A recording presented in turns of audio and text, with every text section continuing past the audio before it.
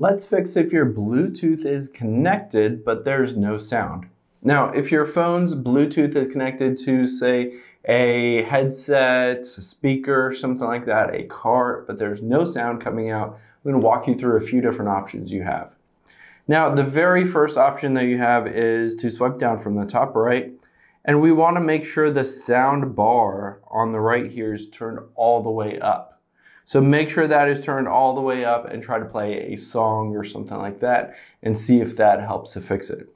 If it doesn't, the next thing that we'll do is we'll head into our settings here, and then we'll go into Bluetooth. And you can see under any of these, let's say I was connected to Uconnect.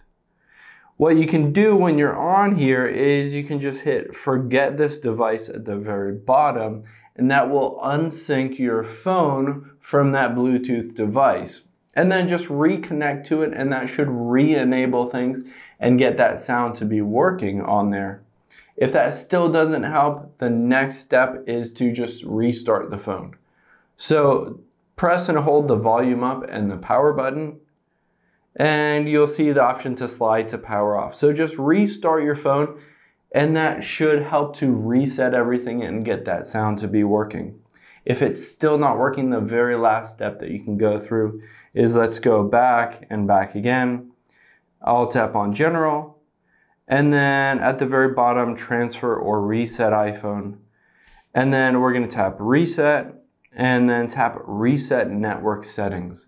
So that helps to reset the connection you have with other Bluetooth devices, and if there's no sound or something like that, it might be a glitch or bug in either your phone or the speaker's Bluetooth or something like that, and it helps to reset those things.